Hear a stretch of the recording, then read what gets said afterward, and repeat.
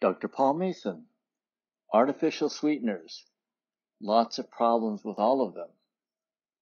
So artificial sweeteners, so if we have a look at the polyol class, the sugar alcohol, so the first thing that a lot of people recognize is polyol. I've heard that somewhere before, and that's a P in FODMAPs. So you've heard about this fermentable oligosaccharide, disaccharide, monosaccharide, and polyol. These are things that are associated with irritable bowel syndrome.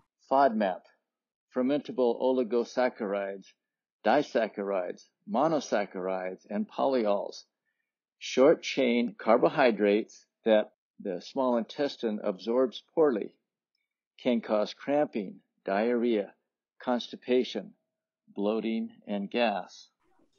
So basically, you have this artificial sweetener, which is technically called sugar alcohol, and it gives you the sweet taste in your tongue, nice, but it's non-caloric, so it doesn't really get absorbed by the body. So it passes down to the intestines. So then what? So the bacteria will ferment it instead. What do bacteria do when they ferment it?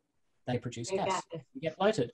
And if it doesn't, before it gets fermented, it has an osmotic effect, so it draws fluid. So you end up with bloating and diarrhea.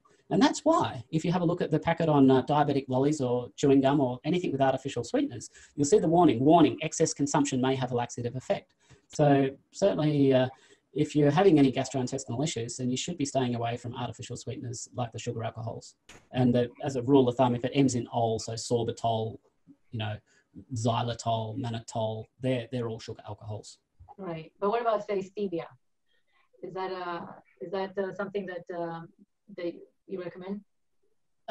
Look, the other problem with artificial sweeteners is addictive eating behaviors. So they stimulate the mesolimbic pathway. And basically, this is the pathway that rewards us for, we do something, we get this release of dopamine, we feel good, and it makes us want to repeat that behavior. The problem with artificial sweeteners is that they lead to an activation of this pathway as well. So if there's an eating behavior that you're trying to break, be it trying to overcome an addiction to sweet foods, then the continued consumption of even artificial sweeteners is going to be contributing to that.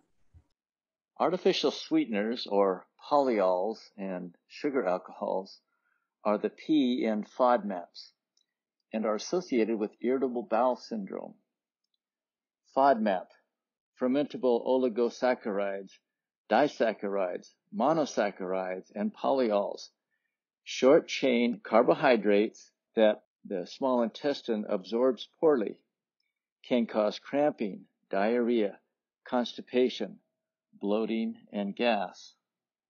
A polyol, artificial sweetener, gives a sweet taste on the tongue, but is non-caloric, so doesn't get absorbed by the body.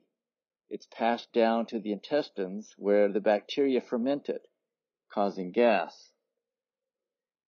It withdraws fluid, so you end up with bloating and diarrhea. Foods that have artificial sweeteners often have the label, may have a laxative effect.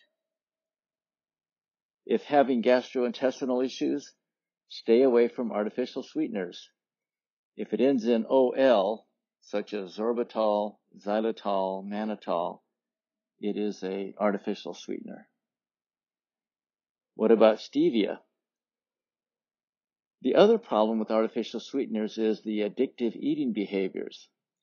They stimulate the mesolimbic pathway. This rewards us with a dopamine release. It makes us want to repeat that action. So it makes stopping an eating habit much harder. Annotated, summarized, easy to share with loved ones.